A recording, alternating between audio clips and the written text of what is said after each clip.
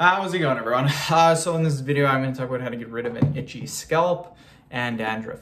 So before I get started, please subscribe to my channel if you haven't already. I do appreciate the support, helps my channel grow. Please follow me on Instagram, Villenberg999. So itchy scalp and dandruff, they go kind of hand in hand. Usually if you have dandruff, your scalp will be dry or it'll be flaky, and a lot of times it will be itchy too. So these kind of go hand in hand. Now, the main thing that you want to do, in my opinion, is try your best not to scratch. Now, everyone's gonna say, yeah, easier said than done. And I know what you mean because I've had this before. I get super, super itchy. A simple trick I'm gonna tell you is instead of scratching with your nails like this, get your fingertips like this and then just rub. Now, what this does is by rubbing, you still get rid of the itch, right?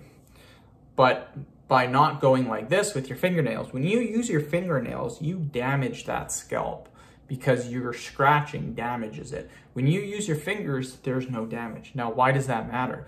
If you damage your scalp more, it becomes more itchy. That's the thing. So the harder you scratch, the more and more itchy it's going to become. And what happens too is that you'll get more and more dandruff and more dry skin, flaky skin. So it's really just a reaction. Like you keep scratching harder and harder, you're just gonna get more of it. So try not to scratch, and if you do, just use your fingers like this and just rub the area. Very simple to do. Ketoconazole shampoo.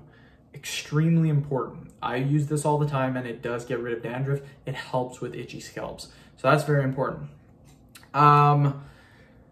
Limit the chemicals and the fragrances that you use in your hair. This includes shampoo, conditioner, any hair gels.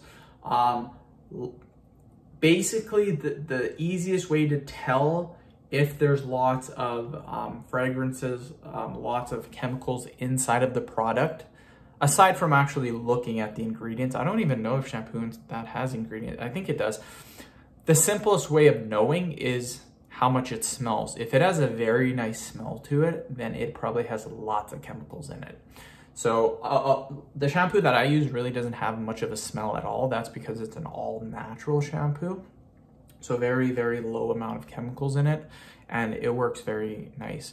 So I would just look, there are shampoos that you can get that are literally designed for dandruff. Like they will literally say on the bottle for dandruff or for itchy scalp. So pick one of those out.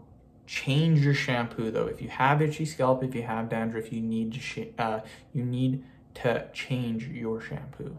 So end of video. Thank you so much for watching.